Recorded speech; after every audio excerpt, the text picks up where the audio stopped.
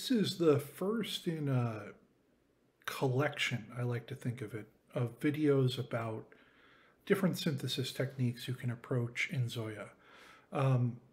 It's a collection rather than a series because not everything will build off one another, be connected.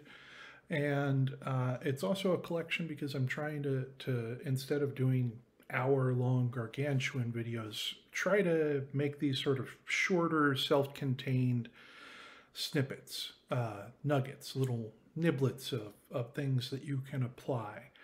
And I thought the perfect place to begin would be with pinged filters. So this is a pinged filter that I'm playing here using this keyboard module. And a pinged filter consists of two parts. One is an exciter, which is just a little burst of noise or sound from an oscillator. Here I'm using a Sawtooth oscillator, and I'll get into noise in a second. The other is a resonating filter. So the idea is you can think of it kind of like any sort of resonating object, like a bell, right? If you hit a bell with a mallet, the bell rings out. But the mallet doesn't really make the sound. It's the resonance of the bell, but the bell can't resonate without being struck by the mallet. So that's sort of the relationship between exciter, mallet, and filter, bell. So it has a very characteristic sort of plinky sound, I would say. And this is the range you often hear these notes in, but I'm going to drop them for a second because you can get.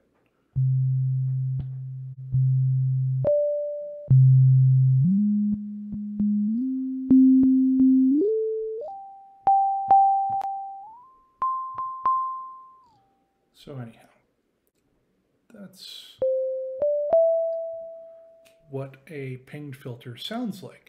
So the exciter is pretty simple. I've chosen two different exciters here just to show the difference between the two. And there are other varieties, although these are the classic exciters. One is a noise source and one is a sawtooth wave. I've tuned that up, but I'll show the difference between different tunings in a second. And then I just have those going into a switch so I can select between the two. We were listening to a sawtooth. This is a noise.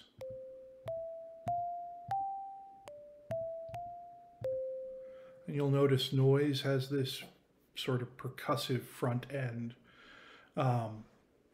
Those go into a VCA, and the VCA is opened here. With the noise, I have it opened by the smallest possible setting. So both of these stages, this is an ADSR that's opening the VCA, and it's a attack decay mode. I've removed the sustain and release stages. We don't need them. We barely need the attack and decay stages.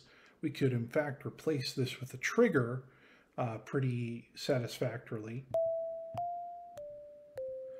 And then for my own purposes, I have this going into a multiplier before it hits the VCA, and the multiplier is going to take the curve of that envelope and make it from linear to more exponential. So it'll have a sort of sharper drop-off.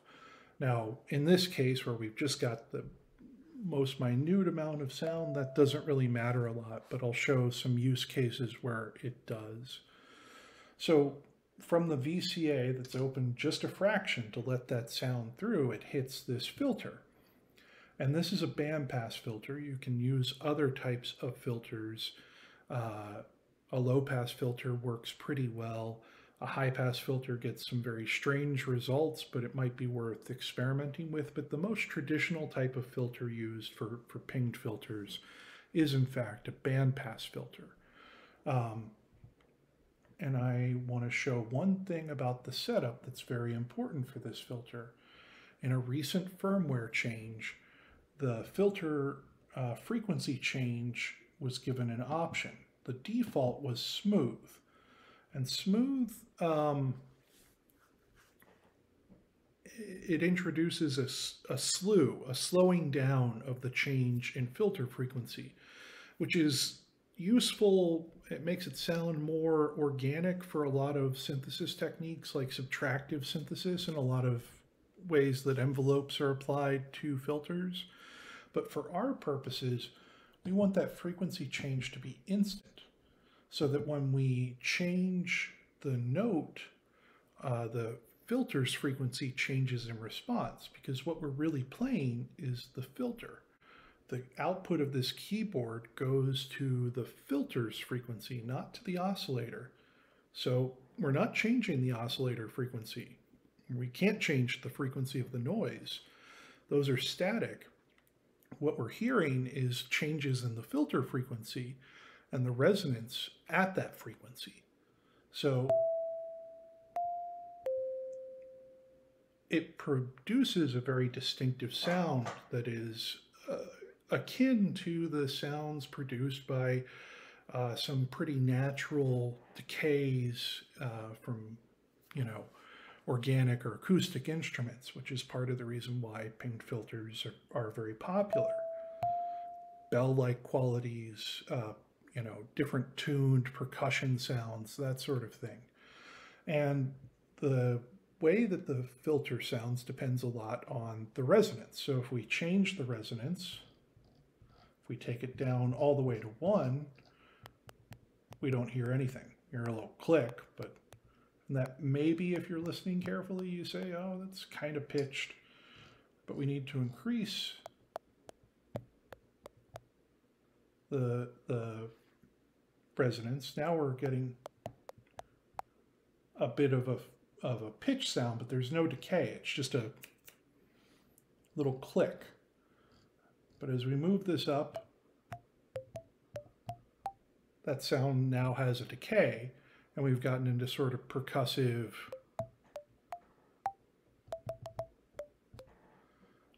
tuned percussion sounds.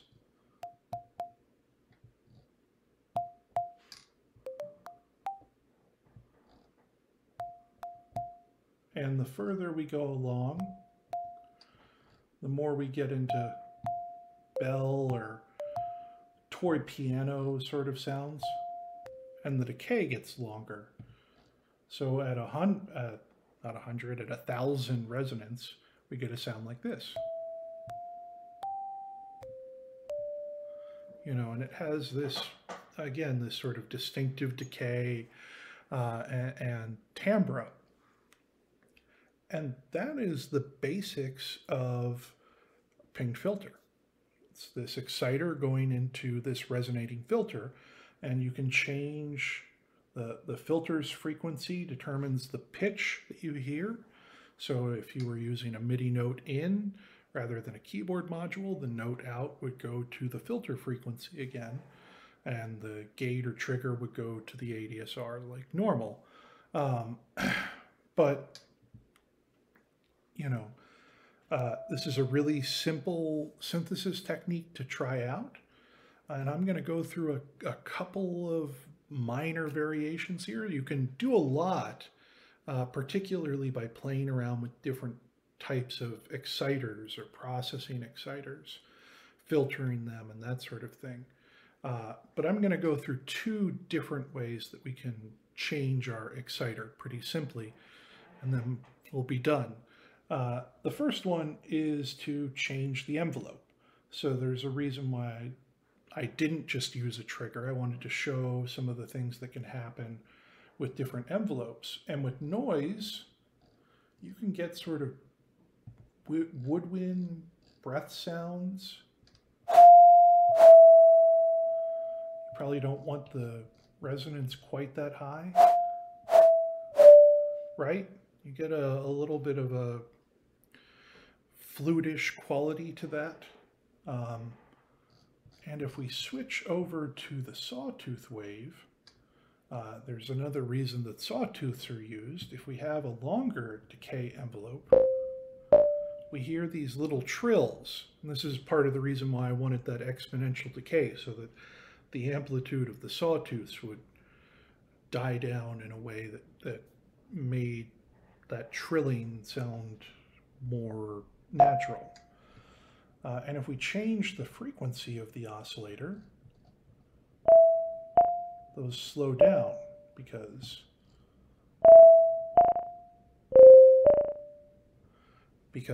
the frequency determines how close the sawtooth waveforms are to one another. And I'll say, you know, with the noise oscillator, you can get, with the noise source, you can get away with that very narrow pinged filter. If you try that with a sawtooth wave, you'll notice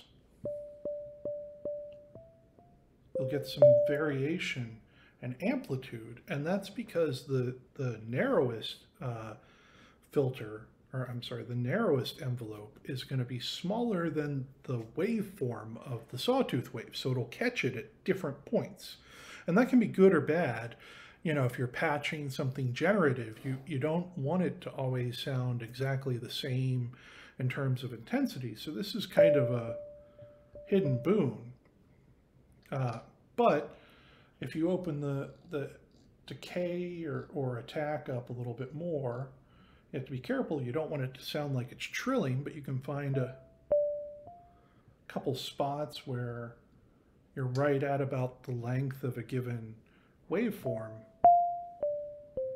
and it becomes a little bit more consistent. You'll still get some variations. And I'll just show one other option with this, and then I promise we'll be done. If you use negative frequency for the oscillator, and keep in mind you can take oscillators below 27.5 hertz if you apply negative CV to them. If we take this lower, we get even more space between these sort of repeated pings that happen because the sawtooth goes up and down. So it becomes sort of a delay effect. But of course, if we go too far, we get into, you know, really subsonic areas. If you have on headphones, I can hear a very like low pulse that happens after that initial ping, but you don't get the sort of trilling. But you can play around with the frequency of the sawtooth wave. This is the reason why a sawtooth wave is the classic, because a square wave won't produce this. It doesn't have that shape, right? It's just on off, but the sawtooth has already, you know, a disproportionate energy, right?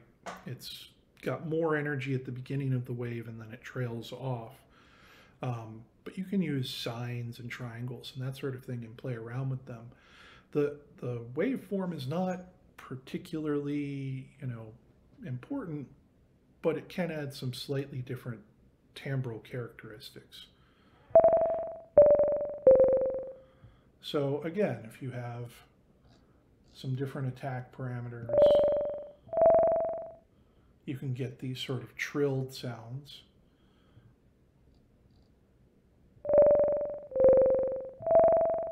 And that may be something you want to, you know, play around with. If we push this up.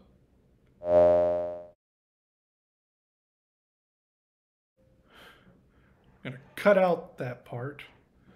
You know, if you go too high in the frequency, you're going to end up with a very loud noise because the filter will start to pick up some of the harmonics of the wave and amplify them. So probably about A1 is about as high as you want to go. But that is the pinged filter. I'll publish this patch when I publish the video, so you can follow along or pick it apart if you want. But yeah, it's a really simple way to add a different type of synthesis to your sounds. It's pretty CPU light as things go. If you're doing more than one pinged filter, you need your own VCA and ADSR and and filter, but you don't need these sound sources because, again, they're not pitched or tuned or anything like that. So they can connect to different VCAs around a patch and do what they're going to do. So yeah, that's pinged filters. I'll see you next time. I'm going to talk about, I said this wasn't going to be a series, but the next thing I think I'm probably going to talk about is modal synthesis, which is an outgrowth of this idea. So I'll see you then, if not before. Take care.